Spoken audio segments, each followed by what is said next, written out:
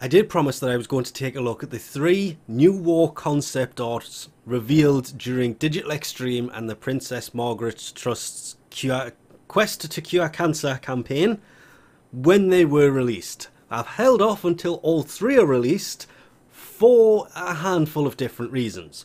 Mainly because I want to look at all 3 before I assume anything about this. But the first one, if we take a closer look, I mean, you can see the raked sands at the bottom, so it's kind of a zen garden.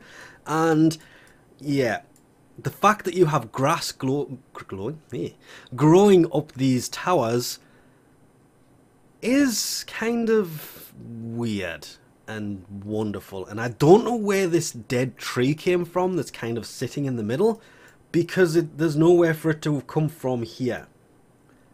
There is bones hanging from trees.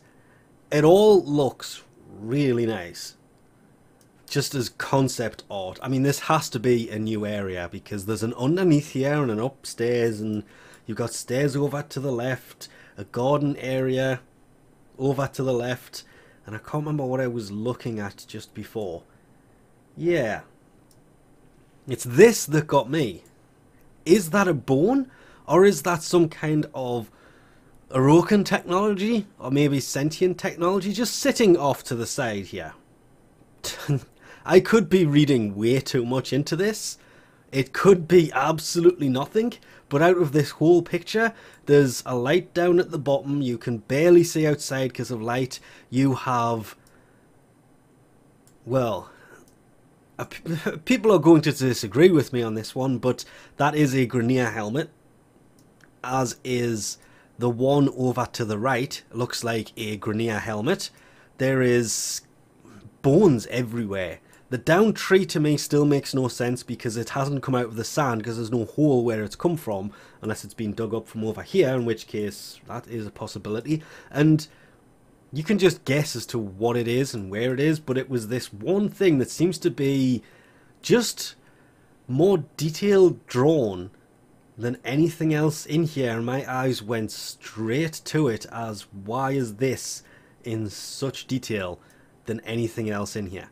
Then there was the second picture that everybody that turned around and mentioned this made me laugh, because during this, obviously you have the guys to the right that are, compared to the size of them during the event and even the missions they are currently in Railjack, they are huge.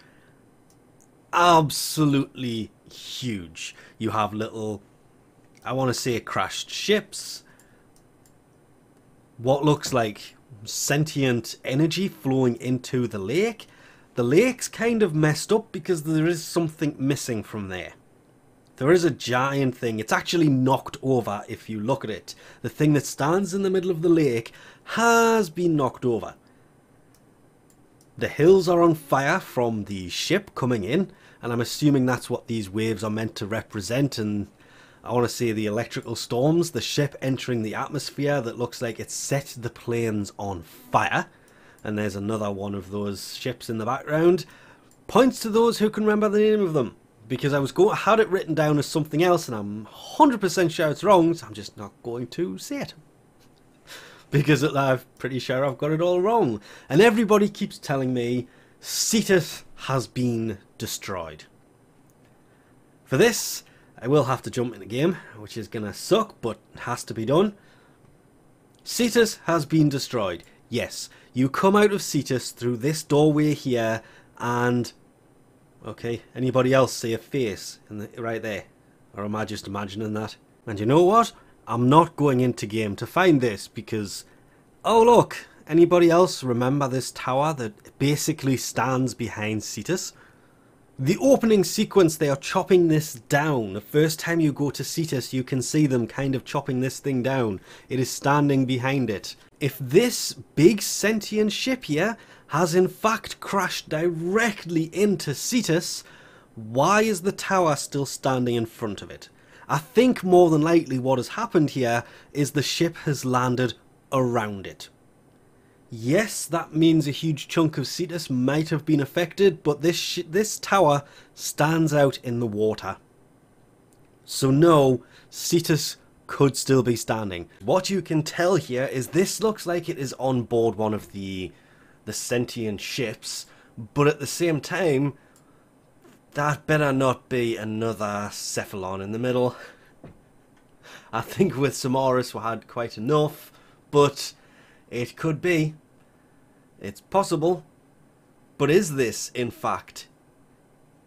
Because if you look at it, there is something else that is very, very familiar here. You may notice something very similar here as to what this may in fact be. Well, it's Fortuna, and everything is pretty much exactly the same, down to Rudzood on the right, Tikka's little lift on the left, the rocks. There is that, I want to say, podium tower obelete looking thing that's sitting here, and everything else change-wise seems to be, well, up there, which we'll take a little look up, and you can see these two are way too far apart to once upon a time have lined up, but it's all the way up here that things seem to have changed, and it's not like there's anything in here that even resembles anything similar to what is in that picture. So it's not like Fortuna has been upgraded. Maybe it has, or maybe it's just a different version. Remember that there is the other Fortuna that you have to take on before, is it the Orb Mother? But you can see it looks like the two parts kind of meet up, and it has this big sentient bit in the middle, meaning that maybe there may be a new sentient based town, but at the same time that means this probably isn't sentient based. It has the imagery, but you'll notice, when I say imagery I mean the stuff on the rocks on the left and the balcony on the right. Yeah, it's also the wrong colour. The sentients tend to be red, as was proven in the second picture. Most of their stuff is red. This is orange.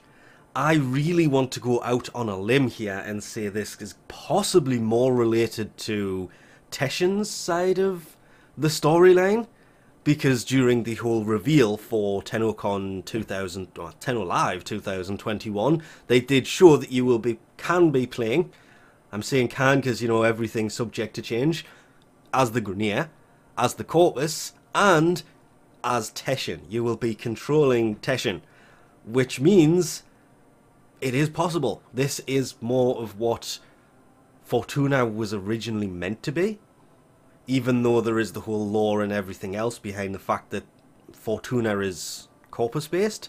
Well, you also have to remember the Corpus, the Grineer, the kind of scavenged Orokin technologies, so there's a possibility Fortuna was originally an Orokin outpost and it was converted for the Corpus to use, and this is what Fortuna was supposed to be like. Meaning that we already know that part of this is going to take place in Cetus, because we've already talked about the tower in the background and the fact that Cetus is right there, but this is on the plains. They showed that you will be playing as the Grineer on the plains, because it's Venus where Fortuna is, so this is nothing more than assumptions and guesses at this point, but that is definitely a different version of Fortuna, and we know that there is at least two of these already on the Orb Vallis.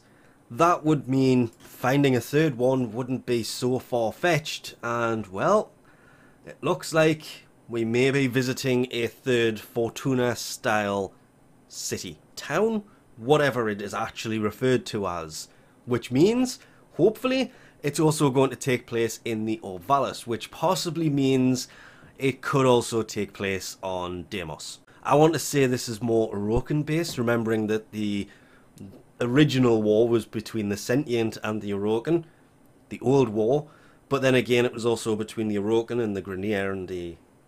yeah, I don't go lore-wise because every time I do I'm massively wrong anyway, but it was between the Orokin and the Sentient, so it would make sense for the Orokins to have outposts. And with that, I think we'll leave this off here. Thanks for watching, and I'll catch you next time.